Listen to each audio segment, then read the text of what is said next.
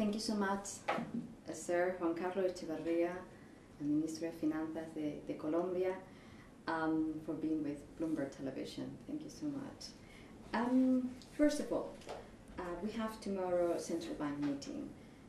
President Santos mentioned that the central bank, there is no need for raise interest rates after the inflation is low in July. But still the markets, they are betting that there will be further raising rates. Does they make for Colombia to be the only major central bank, the only major economy, Latin American economy, to likely raise rates further this year, given the fears of a recession, economic recession? We have paused last month. We were increasing interest rates from 3% to 4.5% since February and June, July. And last month we paused because there was this new information regarding the world economy, Greece and Southern Europe, etc. And then the central bank considered first that the interest rate has been increasing towards near to the neutral level, and second that we should wait for more information from abroad and from within. So I cannot be explicit about this because I'm part of the board. So. But I think that we will consider very seriously what the information is right now about the state of affairs in Greece, in debt, in the markets, etc. So it's difficult to say, but I think this is signaling whatever has happened everywhere. What I've said is that the president of Colombia has more room of maneuver than I do because I cannot. I am part of the board. I vote. I'm one of the 7 votes in the central bank, so I have to keep my peace in this. But we will have a sensible policy. We have had a very conservative approach. The first thing is inflation is under check. It's in 3.2%. The target is 3. The range is 2 to 4. So inflation rate is behaving properly. We don't have shocks of relative prices. Let's say the price of gasoline or the price of food is okay. It's behaving. We don't expect shocks in these prices if the price of gasoline has come down. So in principle there are no supply side shocks in inflation. Demand is behaving properly. So what we're heading towards is an interest rate that is kind of neutral. So right? It's likely that it's going to be stable. I cannot say that, but And your assessment in other countries, other Latin American countries, for example, Brazil, Israel, has done, no, Israel is not Latin American country, but other countries, Brazil and Israel has recently cut interest rate. What did you reckon, what is your assessment that, what will do these preemptive rate cuts, given the expected global recession? Is different from Colombia because in the case of Brazil, they were having, as they said, an overheating economy. We didn't. Our output gap was closing. Their output gap was widening. So they can change the stance in monetary policy, and probably watching what's coming from abroad, they were having a substantial decline in growth. In the case of Colombia, I expect that we finish the year between 5 and 6% of growth rate. I think that the third quarter was very good. So we're not in the same phase for GDP dynamics. However, of course, the uncertainty regarding news from the international economy, especially from Europe, is so big that we have to keep an open mind towards monetary policy and to fiscal policy. If necessary, what we have said and the president has said, if necessary, we should be able to and ready to change the stance. But it's not the timing right now. Mm-hmm. And you mentioned that the third quarter was very good to GDP. What is your forecast for the rest of the fourth quarter and 2012? The growth of the first half of this year was 5%. So the second half, I expect growth to take us close to 5.5. So for next year, we have an official forecast of 4.5. Actually, the IMF has also just forecasted for 4.5. And we want to keep the 5% growth rate. Of course, if worse comes to worse in the world economy, we should have some impact, but we will try to rely on domestic demand, on domestic consumption, domestic investment, so as to stabilize growth, especially employment. Our first goal is to maintain employment, so that employment, the number of jobs don't suffer any shock, and also try to dampen the impact on poverty. Recessions are costly for the poor, much more than for the affluent people. So for next year, our goal is try to maintain the 5% growth, but many analysts have posted 4.5% for Colombia, which is okay. Is for the time being and for the conditions that we are seeing in the world economy would be a good road to. Is realistic? Do you think that it will be realistic even? It depends. It depends strongly on what happens abroad. Let's say it's realistic in terms of the domestic economy. We see domestic demand growing strongly. For example, private domestic demand is growing at 14% in real terms. So we do have the let's say the gasoline in terms of private demand.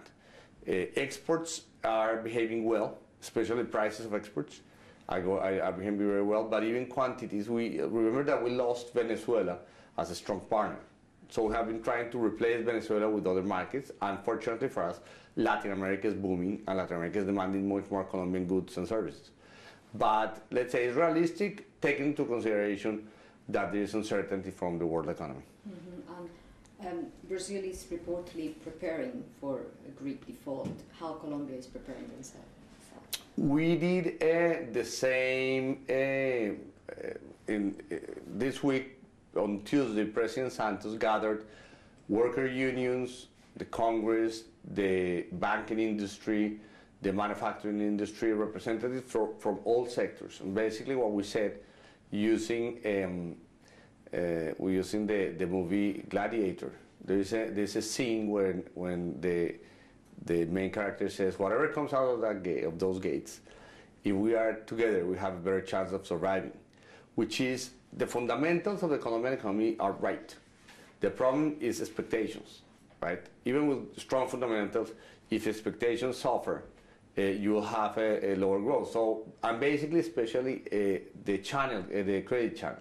So the idea is to tell banks, if you guys keep providing credit to households, to small firms especially, and of course to the whole economy, we could have a better equilibrium than if you guys get scared. So we'll be together, we'll be gathering and monitoring the crisis, monitoring whatever happens abroad, and trying to dampen the effects on the Colombian economy. So it's trying to find an expectational equilibrium so that we can keep our growth above 4%, 5%. Any specific measures?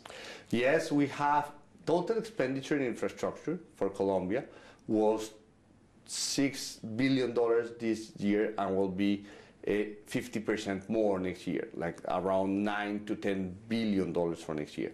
So the government will spend much more, right? We expect that also, if necessary, as we said, we can change the stance of fiscal policy and monetary policy, not yet, but to be prepared, waiting for the shock to show up and to show the magnitude and the channels.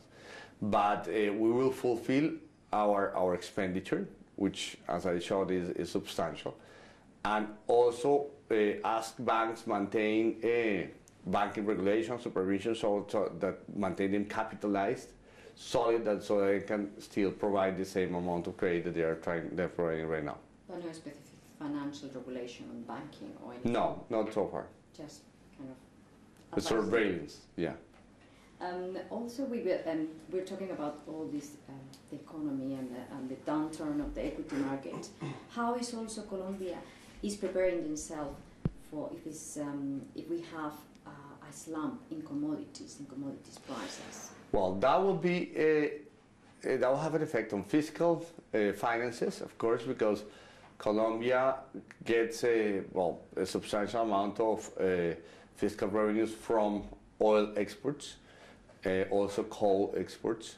So the question is how much can the price of oil go down? In the 2007-2008 recession, it went down to $35 per barrel, but for a very short period. So we're forecasting $80 per barrel in our fiscal figures. And if there is a decline in the world price of oil, we hope that to be temporary. So an average for next year, remember that this is the whole 2012. So if on average for next year the price is 80, we can weather that. For every $10 decline, we will have an impact on fiscal balances, but then by that time, if that's the case, we have a fiscal rule that allows us to increase the fiscal deficit, so to compensate the impact of let's say, a recession, a world recession. So it would be even admissible to increase fiscal deficit to compensate for that. So let's say in our fiscal rule, there are the compensatory measures ingrained that allow us to weather such a situation. But hopefully, any movements in the price of oil would be temporary, not that permanent. And that is also taking into account that it will also affect your neighbors and main trade partners like Brazil, Chile, and everybody else. Yeah, there are also two compensatory measures, which is, in that case, the exchange rate will devalue, and that will help other exports, first. And second, since the price of oil is also a price of a crucial input to the economy, reducing the costs would make some compensatory measures. So we depend strongly, all of us, on China. So for the price of oil to suffer, for the price of all commodities, we will need China to have a bad performance next year. I was in Washington last week, and the message from all the analysts that follow China is they will most likely grow at 9%, 8 to 10%, but let's say point forecast 9% next year, with which we could have the prices of commodities to have some support. And also, you mentioned China. Because what do you see the benefits to open your economy to Asia? Is it going to be a little bit more exposure to the risk of global economy downturn? Not really. We are seeing from Brazil, from Chile, from Argentina and Peru, which have led Colombia in the strategy of exporting to China. We have seen that they have got a strong push from the Chinese economy in the last year. So Colombia is following that lead, and we are trying to export more and more to Asia, not only China, but to the whole Asian continent, and that would be a compensatory measure vis-a-vis depending on the US or on Europe. Also, exports within Latin America, we have told Brazil that should import more from Latin America, as they do in Asia. 60% of trade in Asia is intra-regional trade. In Latin America, that's not the case. So we're increasing intra-regional trade in Latin America, but there's a lot of room still to increase it even further. We also would like to know about, with the downturn in equity markets, that would stop all the investors. We would like to know if the investors, the Colombian companies, going ahead with the new share sales, and how do you see the direct investment in Colombia? This is an opportunity for Colombian investors and Colombian companies, because if the world has a downturn, prices abroad will go down. Firms, as they are doing right now, can issue either debt or equity in Colombia and get that money and go abroad and buy.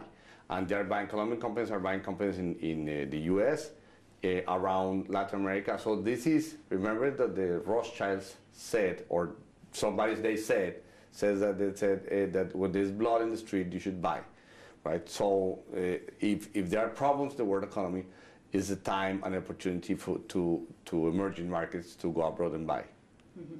And in terms of currency, another thing that we are really interested, I know that we did an interview with you last weekend, but we've seen Latin America recent weakness in the region. Is this just a short blip, or will have further strengthening once the Greek problem is solved? Do you see the peso will go down, up and down? The evolution of exchange rates all depended on the circumstances like the last 2 weeks. I actually, and the Brazilians too, wanted some devaluation. So I am glad with what has happened so far, so that our peso went to 1900. So I'm not sad about that. I don't like more volatility, but well, that's not for me to decide. So we will have to live with whatever comes out from the current situation worldwide. But actually, we had some overvaluation that was corrected with this situation. So that was an upside, let's say, so to speak. And in the peso, what will be the ideal level for you?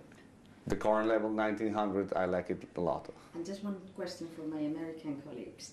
The free trade agreement. Colombia is looking to win that with the US. How confident you are in winning this deal?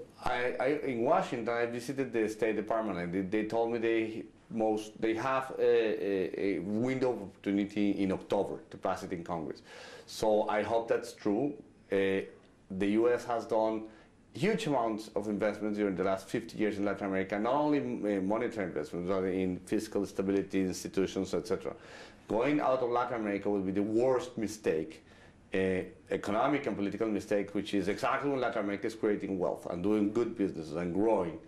Getting out of Latin America, well, not honoring, let's say, this commitment in Colombia of free trade would be the worst mistake they could make. But I'm pretty confident that they will see the light, that trade with Colombia and also with Panama and also with Korea, probably with them, is very good business, and they will approve it in October. If I was one investor, what would you say? Why should you invest in Colombia? Why should I invest in Colombia? Because we have a very strong outlook for the next 20 years. We will be creating a middle class out of the working class and the poor. And Colombia is right now 46 million people country, will be 50 or 60 million in 20 or 30 years. So there's a lot of demand and a lot of growth, and there's a lot of potential. It's a green country with a lot of water, with the Caribbean and Pacific coasts, and especially with a well-educated population. So it can only grow.